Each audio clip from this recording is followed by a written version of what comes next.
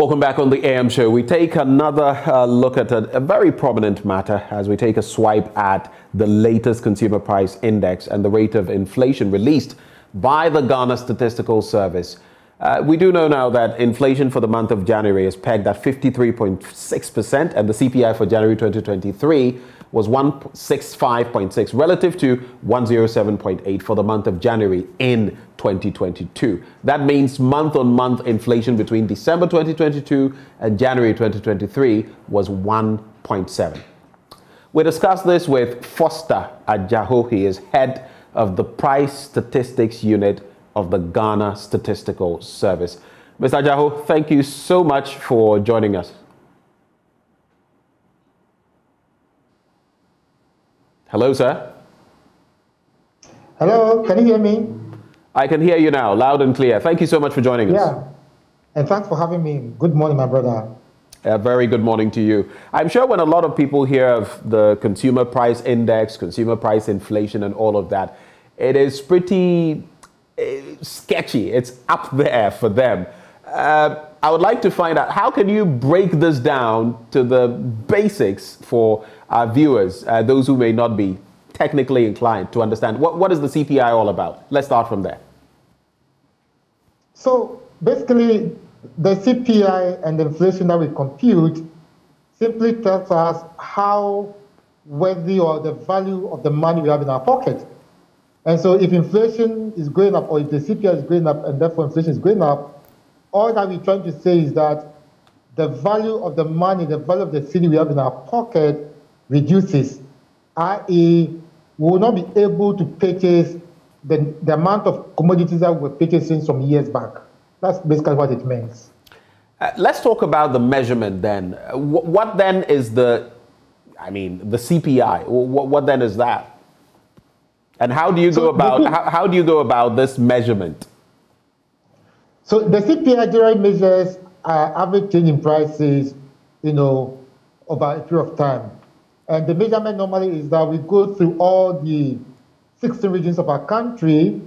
We have some selected markets and some selected commodities. We have about 307 items in the basket. So every single month, at the beginning of the month, we go to the market and we ask about the prices of these commodities.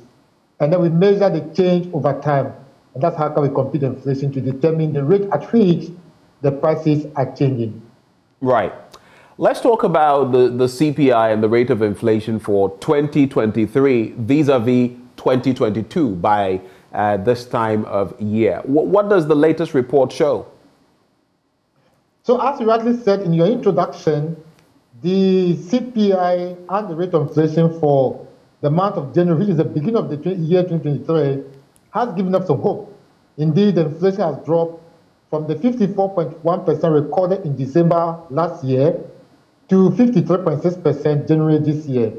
So basically, we have seen an ease or a reverse of the upwards increment that we have having for the past 19 months or so. And what does this show? Inflation is slowing as of this point. By how much is it slowing, and what does this mean compared to, let's say, late last year, November, December, and maybe even the very start of the year? What are the differences? In fact, the good news is that it's not just slowing. In fact, now it's even having a reverse. It's not even having a downward trend. And what it's telling us is that if we're able to maintain this, then we are restoring value to our local currency, our cedi, and therefore our purchasing power will increase. We will then be able to afford more commodities compared to what we're doing the same time last year. So the CPI does not necessarily measure price levels. You capture basically market readings. Give us some scope on that. Okay, so as you rightly said, the CPI doesn't capture price level. I mean, what is the price level? It's the value of the price of the item on the market. But what the CPI does is to measure the change in those prices. And so we go to the market, we ask for the price, all right. So if you're talking about Kobe, we come to you, how much is it? You say it's 1 cedi. Next month we'll come to you and we ask, how much is this same Kobe? You probably will say it's 1 cedi 50 pesos. And so the CPI will measure the change in the price between the 1 cedi of the previous month and the 1.5 cedis of this month. And then we look at the rate, I think it's increasing, and that's what the inflation does. And so it's going up by maybe 10%, 15%, or 53.6%. How exhaustive is the approach you use? I know you use quite a bit of a basket when measuring the CPI. You have prices collected from some 47,000 plus products from all the 16 regions, 57 markets, and about 8,337 outlets. But how exhaustive is it? Is this truly reflective nationally of what is happening? My brother, you're right. It is very exhaustive and truly reflective of what happens at the national.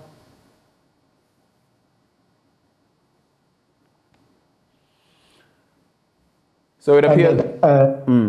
Go ahead. We lost you briefly, but go ahead, Mr. Ajaho. Sorry. And so we have over 56 markets.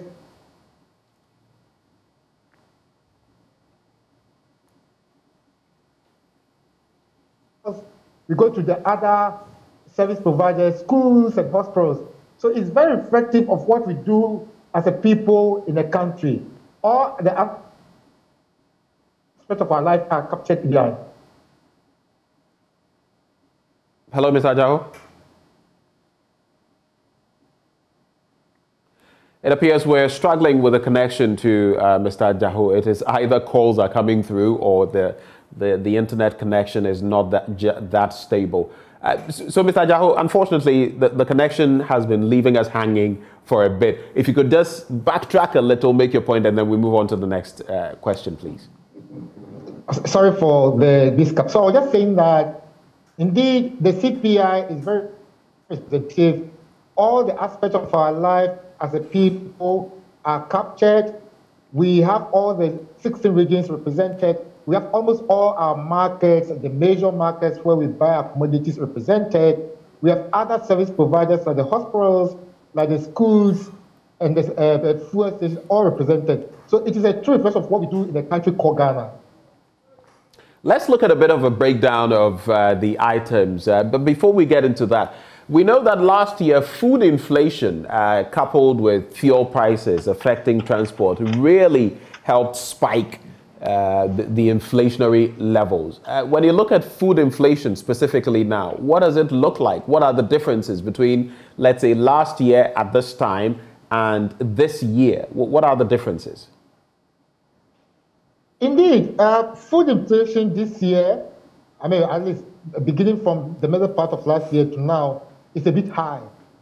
For example, for this month, we are talking about it being 61%. That's high. And the basket, the food aspect of the basket is the highest, over 43%. And so anytime we see food inflation going up, then we are scared.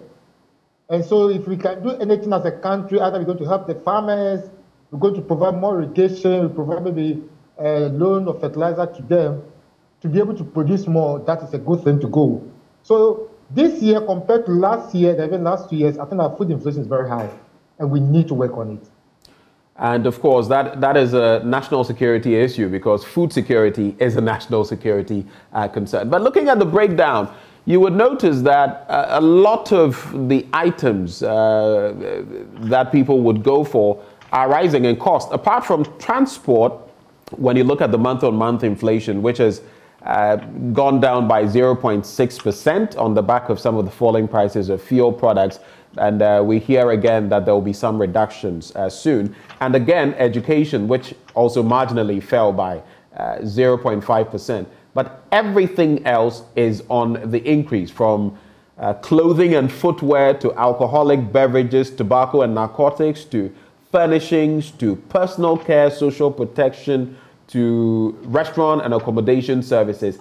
Everything seems to be on the high. How does that factor into the general inflationary rates then, which seems to have taken a bit of a dip?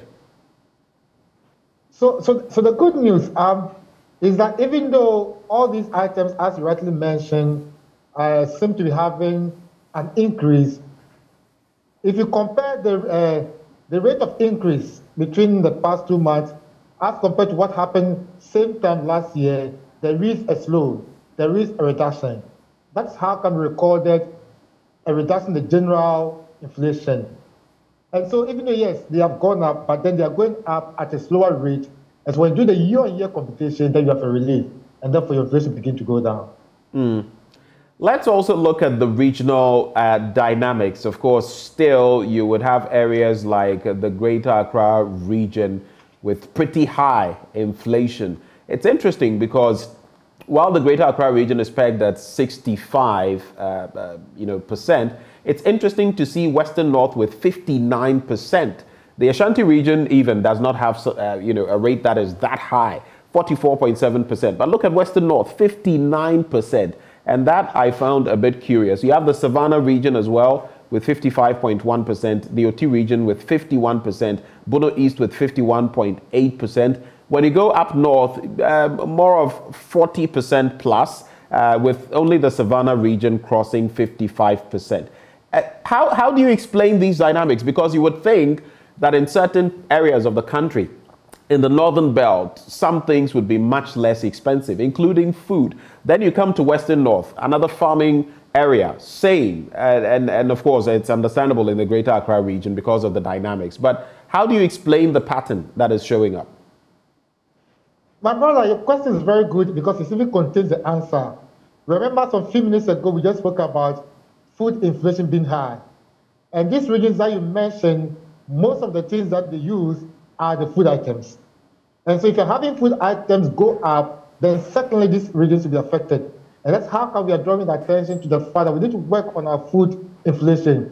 We need to make sure we support the production, the local production of these food items. Because as you rightly mentioned, these are typically rural regions where they don't do much of the important items, they don't do much of the furnishing and house equipment, but they do much of the eating, much of the food items.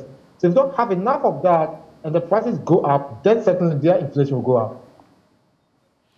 So when you then look at our domestic inflation, you look at our food inflation and all of these dynamics that you mentioned, which has culminated in the 53.6% year-on-year inflation for January, what should be our takeaways for the ordinary person listening to us and saying, well, this is what Mr. Agyahor is saying, but how do I manage this information in my own personal circumstances? What would you say?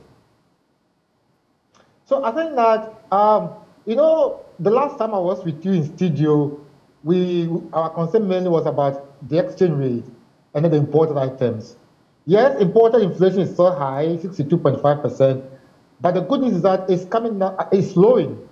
Probably because of the stability in the forest market, but we should rather be concerned about what we eat.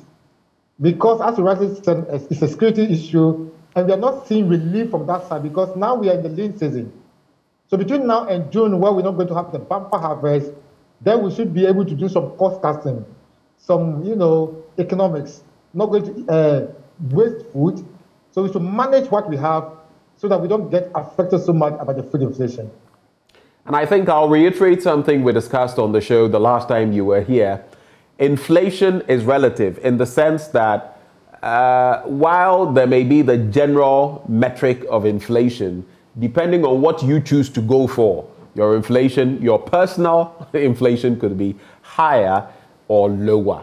I know that there was a point when you gave access to people for them to come and key in what products they were getting and for you to calculate their inflation for them. Is that a drive that you're still doing? Or was that just for the GSS week? No, it's there. No, as rightly said, inflation may affect us differently, depending on our choice, our taste, and what we consume. And so we still have that open, so it will guide people as to the choices they make. And so as we're just discussing, if food inflation is going that high, and probably know which items are recording higher inflation, then you be careful to know what do I have to substitute so I don't get affected worstly and I live at least a minimal standard to survive. And so it's still available. It's on our website and individuals can go and try to put in what they purchase, how much they purchase, and see how they have been affected by the general price level. Mr. Agyahor, we're grateful for your time, but before you go, what would be your final words? So I think our appeal to all of us, I think for this year, let's see how we can help our farmers let's see how we can help our local people produce what we consume locally. Because as we're saying, we depend more on the food items. And if the food items are being increased arbitrarily or the price are going up, then all of us are in trouble. So if we're going to give them loans, if we're going to ensure irrigations increase, they increase acreage, and then we get enough harvest, we'll all be good to go. Thank you so much. It's always good having you join the conversation. Foster Adjahor is head of Price Statistics Unit at the Ghana Statistical Service. Hopefully, you've learned a thing or two. Inflation is slowing down. Food inflation is still up there. In fact, it is shifting the dynamic, but generally something to maybe not necessarily celebrate, but something to at least have some joy about. That is the latest consumer price index and inflation that we're discussing with Foster Adjahor. Do stay with us. You're still live on the AM show. A lot more coming your way. Later, don't you forget, we'll be interacting with you on these dynamics that we've been discussing. Stay.